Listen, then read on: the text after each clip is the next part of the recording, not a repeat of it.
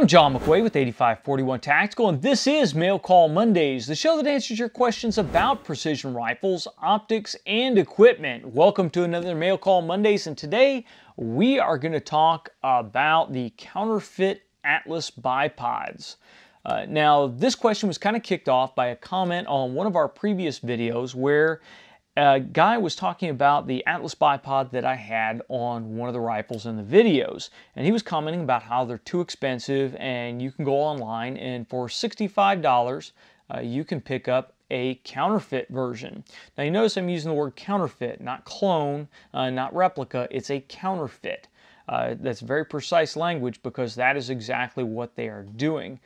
They are making a product that is supposed to look like the legitimate product, that's supposed to trick you into believing it's a legitimate product in order to make money and damage the company that makes the legitimate product. A lot of people go out and buy these guys, and I'm basically here to tell you why you should not buy this. Now, on the table in front of me, this is the Counterfeit Atlas version 8 bipod. This is a legitimate Atlas version 8 bipod with an Accuracy International spigot that's also made by B&T Industries. And this is a Atlas PSR bipod. This is the latest and greatest. This is the one that's SOCOM adapted for the precision sniper rifle contract. So we're going to talk about some of the differences here and why this is a piece of garbage. I know it's kind of burying the lead, but I really don't want there to be any misunderstanding about this. Now, when I initially saw this comment, I went and started doing a little research, and the incentive to purchase a counterfeit is pretty apparent. These run for about $65 on Amazon. This is the best copy that I could find. I'm sure there are some cheaper, a lot worse copies out there, but I wanted to be fair in the comparison, so I bought one of the higher-end counterfeits. This, with a clamp mount, not the Accuracy International mount on it, but with an ADM clamp mount on it, runs about $219. The PSR with an ADM clamp runs about $319. So $65, $219, and $319. You can very quickly see why people are considering buying these. Let's go over some of the differences though and show you why this is not a really good comparison, because one of the arguments that I've heard for this is, well, I don't want to risk my money on buying an Atlas if I may not like it, so I'll go ahead and spend a little bit of money on a counterfeit, and if it works the way I want it to work, or if I like the way it works, then I'll go out and buy a real Atlas. Well, that doesn't work real well. If you were shopping for a Ferrari, you wouldn't go out and test drive a Ferrari kit car built on a Fiero and then decide, oh, that didn't work the way I want it to, so I'm not going to buy a Ferrari. It really doesn't work that way. If you think you want to buy an Atlas, then you need to try out a real Atlas, not something that just kind of looks like an Atlas. So when I purchased this, it came in a regular a regular brown cardboard box, no literature, no directions. There are no manufacturer marks anywhere on here, which will be your first indication that you're dealing with a counterfeit, not a legitimate one. The B&T Industries is very proud of their product, and on them they're printed Atlas bipod patented on the version 8. On the PSR, it's a little bit different because the way the base is made. It's actually smaller with the arrow above it, but same thing, Atlas bipod patented. And even on our ADM mount up here, it's got ADM, the American flag on it, their logo, all that stuff. So your first indicator is if you see what you think is an Atlas at a gun show laying on a table and you pick it up and the price looks like Atlas money, but it doesn't have any markings on it, it is not an Atlas, it's a counterfeit. So when I opened the box and looked at it, I was actually really surprised because without having another Atlas right next to it, it was difficult to see the differences. Now, I could immediately see little things like it's a little shinier on the silver parts, and that's because this is chrome plated, whereas an Atlas uses stainless steel. And then other things like the knurling. The knurling is smooth on the Counterfeit, whereas on the legitimate Atlas, it's very rough knurling. In fact, I can take the knurled legs on the Counterfeit and rub them across my hand, and it's not hurting me. You know, there's just a little bit of friction there, but it's not tearing me up. If I tried to do that with the regular Atlas, I'm going to be bleeding very quickly. It's going to rip skin off. And the reason behind that is these are designed to be used in adverse conditions. So when it's cold, snowy, it's been sleeting, you're covered in mud, maybe your hands are bloody, then you want to be able to get a really good purchase on the bipod. You want to be able to do what you need to do, which in the case of deploying the legs is you grab the legs, you pull the collar down, and deploy the legs. Sometimes you may have the weight of the rifle on it, and you need to grab a hold of that collar and deploy the legs to where they need to go. When you've got the legs deployed and you want to close them up, you have to grab the body of the leg, pull down the collar, and snap it shut. So the knurling is really key to smooth function of this bipod. You really need to be able to grab it and not have your hands slide around. The knurling on the Counterfeit really is just for cosmetic purposes. It's just so when you look at it, it looks like a real Atlas. They stop short of knurling it deep enough to really give it some teeth. And part of that is machine time. It takes longer to do that. The other part of it is if you use thin materials and knurl them severely, then you create failure points. And this is definitely a lighter duty version of the Atlas. So the knurling is a dead giveaway. And we start getting into little things, you notice the differences. The locking plates for the legs, I mentioned that they're chrome plated, so once the chrome starts chipping off, you can expect this is going to start to rust. Since the Atlas uses stainless steel, you don't really have to worry about the corrosion issues, and obviously that was by design. You can actually see that the leg locking plates are stamped steel, and they didn't do a good job of finishing them because you can still see the flashing in each of the inlets, and that changes the feel to the way the legs lock down. They don't lock down anywhere near as smoothly as an Atlas. The legs actually also don't swing as freely as they do on the Atlas. There's a lot more tension to this because the plates are not precision machined parts. When you come down to the locking pins, the locking pins are nowhere near as thick when you actually push it down and look in the recess. If you're just looking at the size of the button is very similar. The size of the lock is very similar, and they had to do that for appearance purposes because if it was too much smaller, it wouldn't look like an Atlas bipod. Again, they are trying to confuse you. They're trying to trick you into thinking this is an Atlas. But when you look in the parts that you wouldn't normally see with a camera lens or you wouldn't normally see walking by, you notice that they're thinner, they're not built as well. So the leg locks are stiffer, they don't lock as securely, they don't lock as smoothly. The bolts are again designed to look the same. They have what appears to be a bronze washer in there, but I would bet the material is probably a little suspect. So the actual way that the legs feel is different. Now, deploying the legs, they actually did a good job on the Counterfeit there. The legs deploy with a little bit more force. I think it takes a little less force to pull the locking collar down, but a little bit more force to deploy it. You can tell if I unlock the collar and hold this upside down, the leg doesn't extend. If I hold this bipod upside down, unlock the collar, it extends. Also, the actual locking mechanism uses ball detents and a C-clip to retain the collar there, and those are beefy on the Atlas. The C-clip is smaller on the Counterfeit and the ball detents are smaller.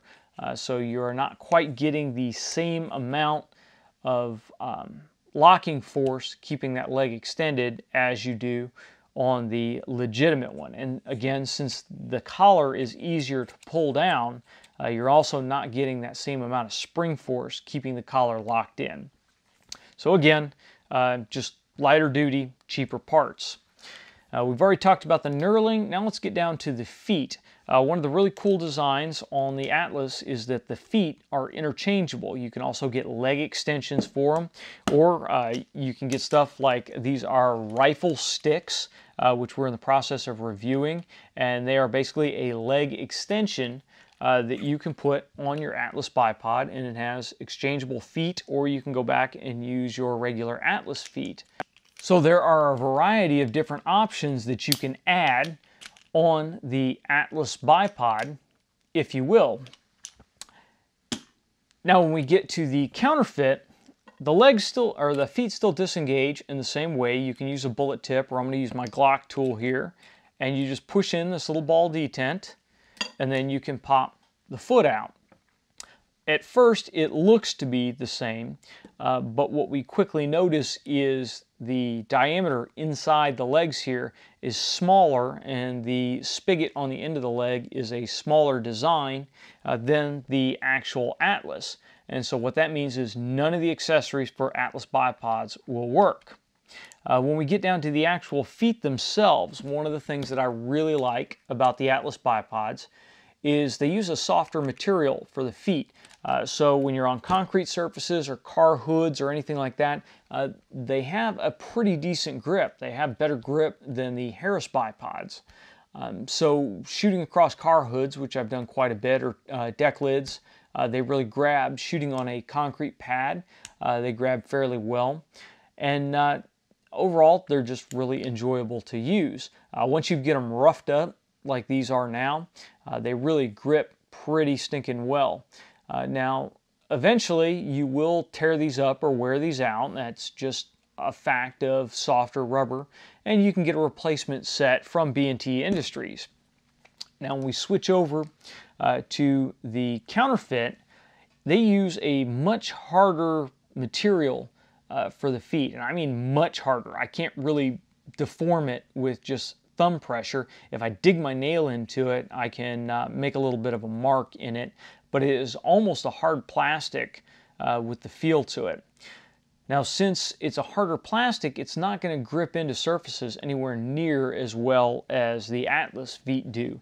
In fact, I would bet this is going to slide all over a car hood and not give me any kind of resistance at all to load the bipod. When using it on concrete, it's going to get damaged. It's not going to be as pliable as the rubber, and so I think you're going to scrape these feet up really, really quick.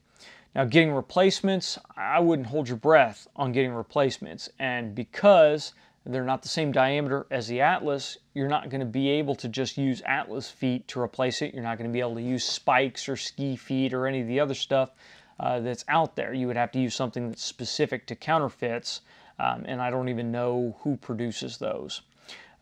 So again, another hit against it. Now again, going back to that whole argument that, well, maybe I'll just get a Counterfeit to see if I like the way it works, and then I'll purchase an Atlas. Well, what I figured out with this guy is it doesn't really work anything like a legitimate Atlas. Now you can see when we take our Atlas version 8 bipod here, we've got an adjustment wheel on the bottom, and this one's got an adjustment wheel on the bottom. But you can go from totally locked down to totally loose, and the head here is not flopping around.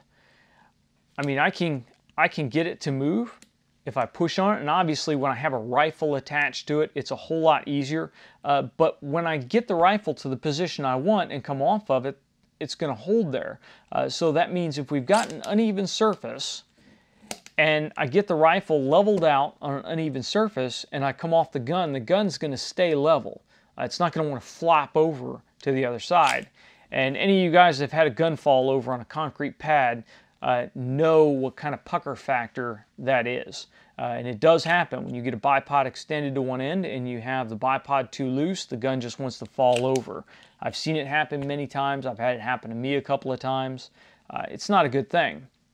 Plus, on the Atlas, you have that initial tension. You also have tension panning back and forth, and you can loosen that up if you want.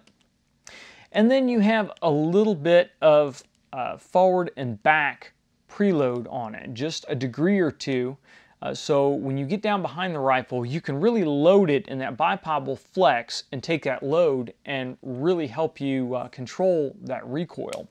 So overall, it is a great design. It's really that, along with the 45 angle legs, are one of the hallmark features of the Atlas bipods. And that's the same for the PSR as well as the version 8. Now when we come over here to the Counterfeit, you'll notice I can lock this totally down, and it's really tight. I don't have any pan, I don't have any tilt, I don't have any forward back, nothing. No cant. It is really locked down. It is like a solid pair of legs sticking off your rifle. Some guys may like that. You can get close to that with the Atlas if you really torque that knob down to where nothing moves. But the advantage there is, even if you get it to its tightest spot, you can still pretty much overcome that and get the bipod to those little micro adjustments that you need. With this guy, if you need an angle adjustment that you can't achieve with the legs because they're increments, it's not infinitely adjustable, then you're going to have to go to some cant in the actual head of the bipod, in the gimbal mechanism. Well, for this, you have to loosen it up. And you see, I've loosened it up a couple of turns now, and I've got a couple of degrees here. But really, it's barely enough to overcome one of the notches. But now we have absolutely no tension at all. It just flops around. You can see how easily I'm moving this with my fingers versus how difficult it was to move the Atlas. If we go to tighten it down and see, I'll just use my tip of my finger here. So you can see I'm not really tightening this knob down. No cant. Loose as a goose. No cant. There's no in between. There's no point where you can loosen it up and have tension on it, but not having it flop around. Now say you're shooting, you've got it set up so you've got your cant so you can get the rifle leveled out. And say we're in a field shooting match and you've got an array of targets in front of you and you're shooting a couple of different stages and you have to pan back and forth as you're shooting these targets. And you're panning and you're panning and you're shooting all day and you're not paying attention to what's going on. You're talking to your buddies and just back and forth, back and forth, back and forth, back and forth. Well, you notice what's happening here with that knob. It's going one direction, it's not going back the other direction, and we've got a problem here. Well, if you keep doing that, you keep doing this panning back and forth, eventually what happens is the knob falls off and your bipod comes apart. There is nothing holding the bipod together. And this is a good example to look at what you're looking at. There's no ball gimbal in here. It's not even a half bowl. It's kind of like what you see on video tripods where you have a threaded rod that goes down through a bowl type setup. And that is supposed to be what gives you all your adjustment. But you see that the threads are back and forth. The bolt moves back and forth to the side. There's no front and back. So that's all you get, is you get your movement side to side. I'm having trouble getting it back together now. And there's a spring and a seat in there. And then, of course, you can just take it and screw the whole thing back together. And it goes back together pretty easily. That's assuming that you don't lose the seat and the spring and all the other stuff. So you can see it really doesn't work like an Atlas bipod. So why would you buy one of these thinking that you're gonna get to see how an Atlas bipod works? You're kind of fooling yourself. Really what I've come down to and what I've determined it is the only reason why someone would knowingly buy one of these counterfeits is because they want to look like they spent a lot of money on an Atlas. There's no functional reason to buy one of these. You'd be much better off going and buying a Harris, or if you can't even afford a Harris, then go buy a Caldwell bipod, and you will get a whole lot different set of features that will work well for anything from a 22 up to a 338 Lapua Magnum, and you're not spending the money that you would have to get an Atlas. But if you want the functionality of an Atlas, buy an Atlas. If you like the look of the Atlas, buy the Atlas. Because when you buy a counterfeit, you're just hurting everyone. You're hurting your fellow shooters, because that means those companies stay in business and they continue to import these and try to sell them like real Atlases. And don't fool yourself, a lot of these get sold at gun shows and on eBay to unsuspecting buyers. We'll post a letter that we got from Casey Betts from B&T, and Casey, he has a big problem with these counterfeits, because not only does it damage his business, but they get a lot of shooters out there that have these bipods that think that these are real Atlas bipods. And you'll run into occasional threads online where somebody is bad-mouthing their Atlas bipod for breaking, not even realizing they don't have a real Atlas bipod. They have a counterfeit that has fallen apart on them. And had they had a real Atlas bipod, and if they managed to break it, which I haven't managed to break one of these yet, you send it back to B&T Industries and they will make it right. So supporting these guys, buying these things, is just hurting everybody. It's hurting B&T Industries because they're not able to recover their investment on manufacturing an absolutely amazing piece of equipment. It's hurting their reputation, because when these break, somebody doesn't say my POS counterfeit that I bought off of Amazon broke. They say my Atlas bipod broke, which is not the truth. So overall, I can't recommend anyone buy one of these for anything. If you want an Atlas, buy an Atlas. If you want a quality bipod that doesn't cost what an Atlas costs, there are other options out there. Not everybody needs what an Atlas bipod provides them. But recently, when I set up a rifle for my father, we were talking bipods, and he came across the same thing, and he thought about buying a counterfeit, and I explained to him my views on the counterfeit bipods. And he ended up, because he liked the function of the Atlas, he purchased an Atlas. Very easily, he could have purchased a Harris bipod to do the exact same thing and spent less money than he spent on the Atlas. It's just a matter of if you want the quality or you want to look like you buy quality gear. That's about it on the Atlas counterfeit bipods. We'll have a write-up on our website, and I will put that link down below, along with Casey Belt's email to me, basically on the bipods. There is rumor out there that they're officially licensed version 8 bipods. That is not the case, and we've got a statement from Casey on that.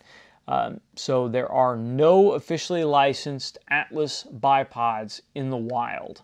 There was a deal that was in effect trying to get officially licensed version 7 bipods that use the pull adjust legs. That deal never actually came to fruition, and so none of the bipods out there right now are officially licensed. It's either a legitimate Atlas bipod or it's a counterfeit that is not licensed. So make sure you go on our website and check out that full statement from Casey there.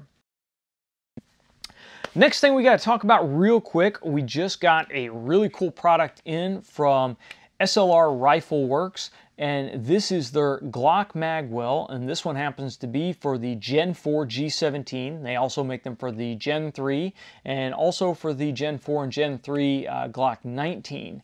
And this is a really cool magwell. Previously, I had a Dawson Ice magwell on this pistol, and it was really a pretty large magazine well. Great for pure competition. but definitely not something you want to carry. It kind of gets in the way. It also causes issues with magazines that did not have a base pad. When you go to drive the magazine in, the magazine sat just below flush on the magwell, and that's really not a good thing. With the SLR Rifleworks magazine well, you get a pretty decent addition to your mag opening there, and you only add a little bit extra length to the overall grip. When you go to insert a magazine without a base pad, you still get the magazine protruding beyond the bottom of the magwell, so you can really slap that magazine in well. If you need to tug the magazine and you don't have a base pad on it, you can still hook your finger in the front here and get some effort on it to extract the magazine.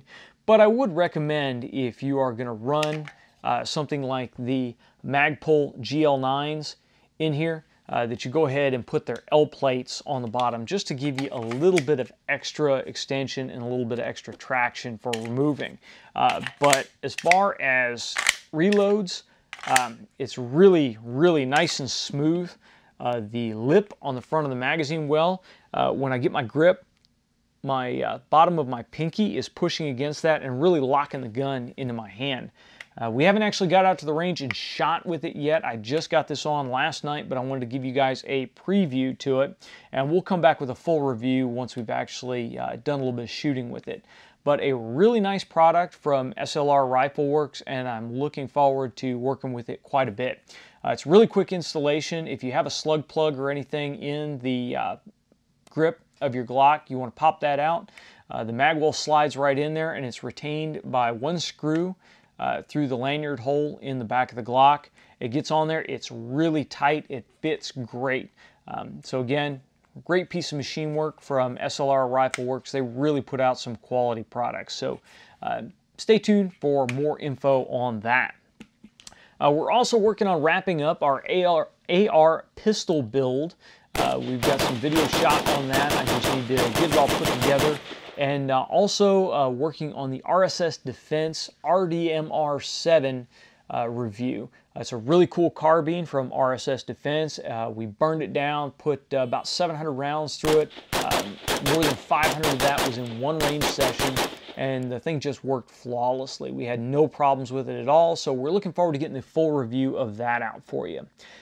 Next weekend, I am heading off. Actually, I'll leave Friday morning to head up to Lake City, Michigan for the Guardian long range match up there. So any of you guys that are around the Lake City area, looking forward to catching up with you, seeing you, maybe meeting up somewhere up there. If you're going to the Guardian long range match, looking forward to seeing you there.